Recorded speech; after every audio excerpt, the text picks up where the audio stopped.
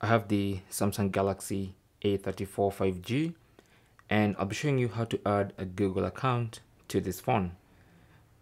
Go to settings and then scroll down to accounts and backup, tap on that, and then go to manage accounts, tap on that, and then select add account, and then look for Google, tap on that,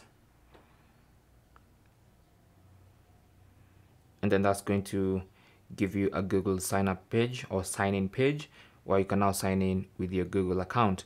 Now this is going to add your Google account in all the Google services. That's YouTube, Gmail, all that stuff. Okay, so go ahead and sign in, put in your email address, and then tap on next, then put in your Google account password, and then tap on next. You might need to verify, so go ahead and do that. And once you're signed in, you'll have the option to turn on backup. You can turn that on later, so tap on that and then tap on I agree,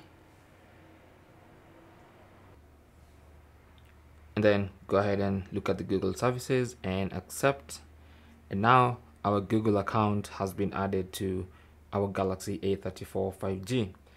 And now if you go to any Google service, including Gmail, you've now set up your Gmail account. Just tap on that and then tap on take me to Gmail.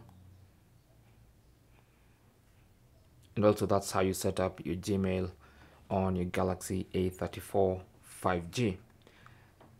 Thanks for watching. Leave your comments and questions down below, and good luck.